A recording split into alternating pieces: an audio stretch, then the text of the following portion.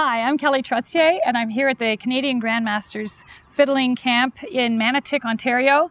Summertime, beautiful summer day, and you can hear the kids in the background. We've been playing fiddle all week, and I'm going to demonstrate for you a tune that I've written for to commemorate the first National Fiddling Day in Canada. The Bill S218 was passed in March of this year, 2015, and so I've written this tune called Canada's Fiddling Day Two-Step, but I like to call it Fiddle Bill. It's just a little easier to remember, so I hope you like it, and we'll break it down for you in a bit.